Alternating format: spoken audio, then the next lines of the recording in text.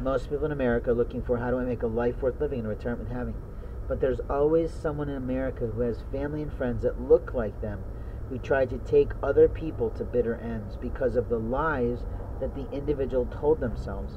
The lies that an individual tells himself is their right to produce their life. But the lies that someone pretends to say about someone else is the lie that they tell themselves. Let's talk about you. What are you doing in your life? What is it that you think your life is about? What is your faith practice? What is your family situation?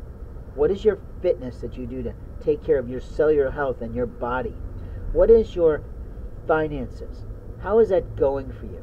And openly, who are your fellowship people in some organization too? What are your friends like? And how are they helping you to live your best life? And finally, what is the philanthropy that you do? If you can't answer those questions with accuracy and independence, then I'm thinking your life is way out of whack and way out of balance.